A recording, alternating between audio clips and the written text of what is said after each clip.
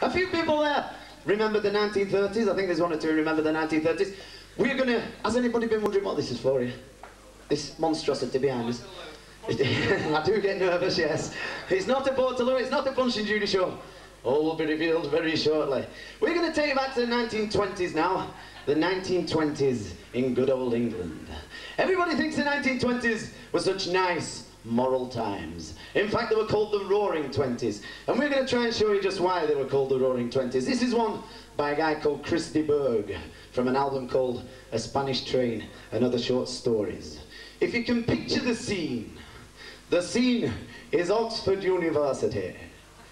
Wafer thin cucumber sandwiches and tea on the lawn and punting on the river. I said punting. It's a little bit naughty, is this one? So anybody of a nervous disposition, shut your eyes now. This is one called Patricia the Stripper. I hope. It's not. Work, please. Mandy, help. Come here and be me roadie. I'm confuddled. Patricia the Stripper. She's good. Dennis is a menace with his anyone for tennis, beseeching me to come and keep the score. And Maud says, oh Lord, I'm so frankly bored, and I really can't take it anymore. I'm going out to dinner with a gorgeous singer to a little place I found down by the quay. Her name is Patricia. She calls herself Delicious, and the reason isn't very hard to see. She says God made her a sinner just to keep fat men thinner. They call around in heaps beneath her feet. They hang around in groups like battering troops. You can see them queuing up right down the street.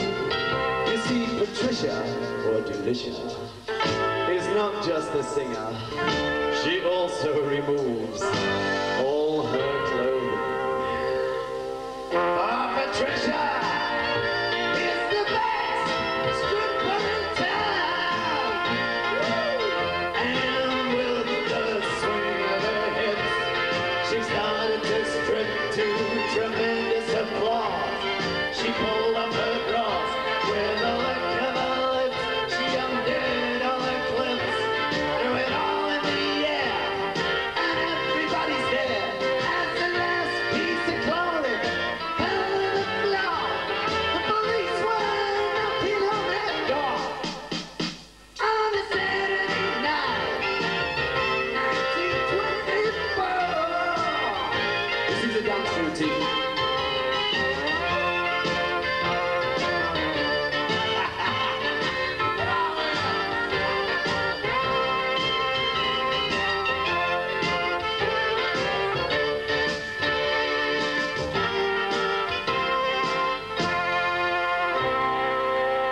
There's one or two pairs of glasses steaming up in here, I tell you.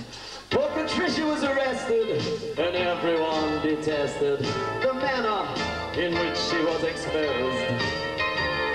She landed up in court, and everybody thought a summer run in jail would be proposed. But the judge said, Patricia, what should I say, Delicious? The facts of this case lie before me. Case dismissed! This girl was in a one-piece clothes, and with the swing of her hips, she started to strip to tremendous applause.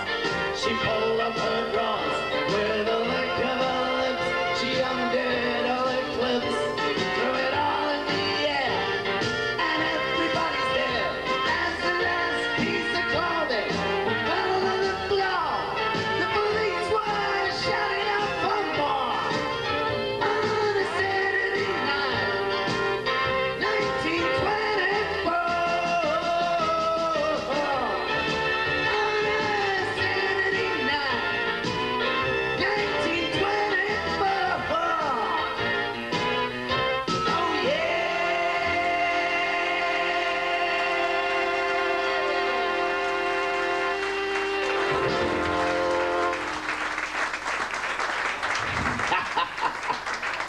Did you like that, lads?